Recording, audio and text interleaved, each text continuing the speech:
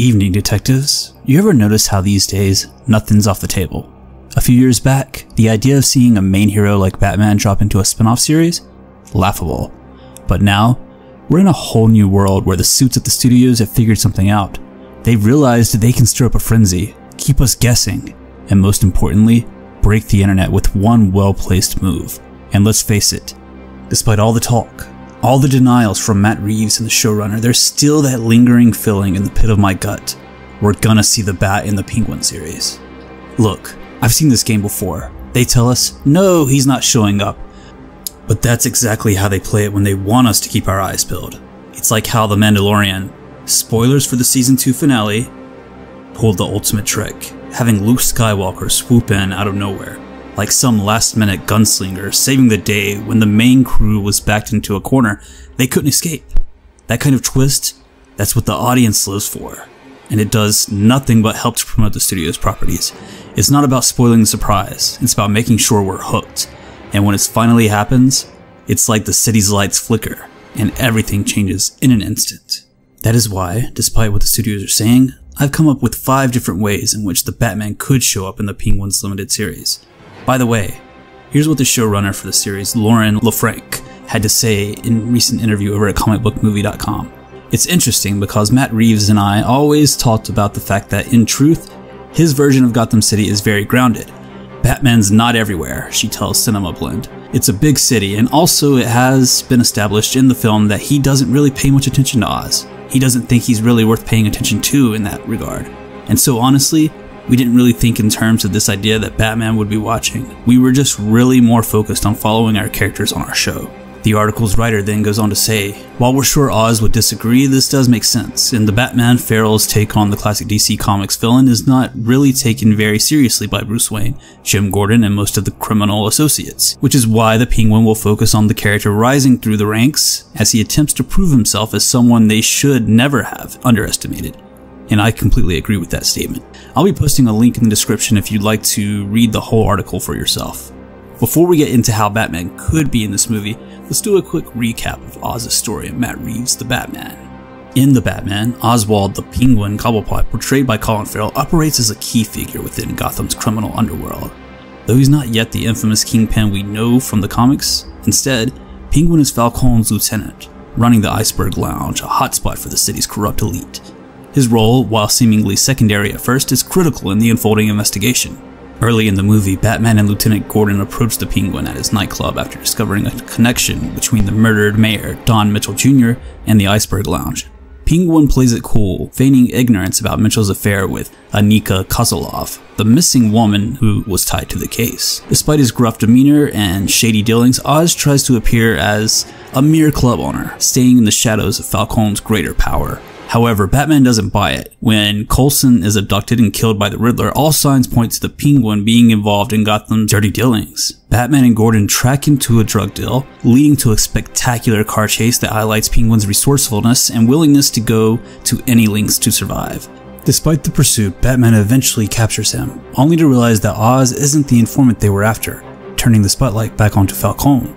As the Riddler's killing spree escalates and Falcone's secrets unravel, Penguin's role becomes more prominent.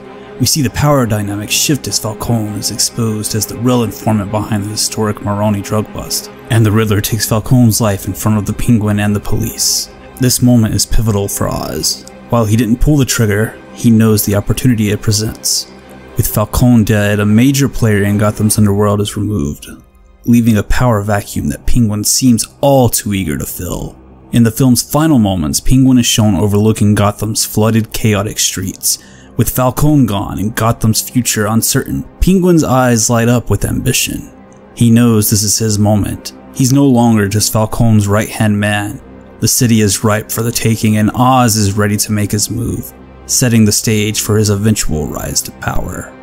In The Batman, Penguin plays a layered role. He isn't the main villain, but his cunning, survival, instincts, and ambitions are unmistakable. The film teases the beginning of his transformation from a lieutenant to the crime lord we all know, leaving us fans eagerly awaiting what's next for Oswald Cobblepot. So that wraps up the synopsis of Oz's role in the film, but to understand where we'll see the Penguin at in the show, I think we have to look at Oz's final major scene in the movie right before Falcone is murdered. All throughout the movie, you can feel the tension between Oz and Falcone coming to a boil.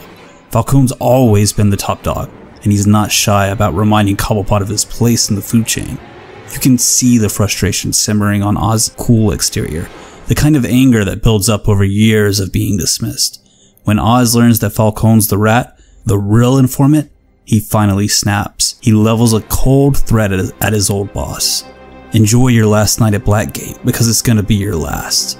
It's not a warning, it's a promise. But Falcone, he just laughs. He doesn't take Oz seriously. He never did. Falcone leans in, taunting him, asking if Oz thinks he's a big man now. And Oz, with a mixture of defiance and doubt, spits back, "Maybe I am." But Falcone doesn't let up. He cuts Oz down with words, calling him a nobody in an empty suit. The insult digs deep, and you see it in Oz's eyes, the flash of rage, the desperate need to prove himself. He pulls his gun, fingers itching for retribution, but before he can pull the trigger, the shot comes out from somewhere else. Falcone drops, but it's not Oz who's taking him out. It's the Riddler's game, and Falcone was just another pawn. As Gotham drowns in chaos, the National Guard's coming, and martial law is in effect. But even Batman knows the criminal element doesn't sleep. The camera cuts to Oz, standing amidst the wreckage, the city in disarray. Gotham's about to tear itself apart. And Oz? He's already eyeing the pieces. As Batman narrates at the end of the film, looting, lawlessness, the city's ripe for the taking. You can almost hear Oz thinking of how he is going to take over, even as it's the Batman's voice we hear on screen. This is his moment, his time to seize power, to step out of Falcone's shadow and become the boss of his own empire. Funny thing is, the whole show about Oz was almost going to be a plot for the second Batman film. Instead, we get to see this all play out in his own series. A slow burn rise to power, weaving through the cracks of Gotham's corruption. That's the beauty of a spinoff. We get to explore the dark alleys of these characters without needing a whole movie to do it. And with the next Batman film not dropping until 2026, this show is going to be a fix we need to stay hooked on Gotham's twisted game until the next chapter unfolds. So, now that we know where Oz is at the end of the film and before the show starts, let's focus on 5 ways in which the Batman could appear or make his presence known in the film. First, a shadowy presence. Batman could remain in the periphery, not fully appearing but casting his influence over Gotham. We might see brief glimpses of him from afar, his shadow on a rooftop, reminding both the audience and Oswald Cobblepot that Gotham's protector is always watching. This approach would keep Batman out of the direct storyline while subtly maintaining his presence in the show. Next, number 2, we could see a newspaper headline or news report. Bruce Wayne and his Batman persona could be referenced indirectly through Gotham's media. An episode could feature a Gotham news channel reporting on a Batman sighting or a recent takedown of a small-time criminal. This would allow Batman to feel like he's still active in the city without directly interacting with Penguin or other characters. A brief clip in the news report in the background could tease his ongoing battle for Gotham. Number 3, we could have an encounter with Selina Kyle. If Selina Kyle, aka Catwoman, makes a surprise appearance in this series, despite her seemingly leaving the city at the end of the film, she could mention a recent run-in with the Batman. She might even taunt Penguin about how the Bat still isn't paying attention to him, or drop a subtle line about her last interaction with the Caped Crusader. It would be a natural way to acknowledge Batman's presence without needing him to physically appear on screen. And number 4, we could get a Bruce Wayne cameo. Instead of appearing as Batman, Robert Pattinson could show up as Bruce Wayne. In this scenario, Bruce is keeping tabs on Gotham's power shifts, perhaps meeting with Penguin in his club under the guise of a civilian visit. The tension between him would be palpable, with viewers knowing who Bruce really is while Penguin underestimates him. This way, Pattinson's Bruce Wayne would subtly exert his influence without donning the Batsuit, staying true to the showrunner's goal of keeping Batman out of the storyline. And then number 5, and finally, we have a post-credits tease. The final episode of The Penguin could feature a post-credits scene where Bruce Wayne, as Batman, is hinted at for a future showdown. Imagine a silhouette of the Batmobile, or Bruce Wayne brooding in the Batcave, reviewing surveillance of Penguin's recent rise in power. It wouldn't interfere with the main storyline, but would serve as a tantalizing tease for his involvement in the Batman 2. Those are my ideas, folks. Now it's time for me to ask you some questions. Out of the 5 possibilities I mentioned, which one do you think is the most likely way Batman could show up in the Penguin series, and why? Do you think Batman's presence in the Penguin series would enhance the story or overshadow it? How do you think they should handle his role if he does appear? Would you prefer Batman to appear in his full glory, or just as Bruce Wayne in the shadows? If Batman doesn't show up at all, do you think the Penguin series can still hold up on its own? What would make the series stand out without him?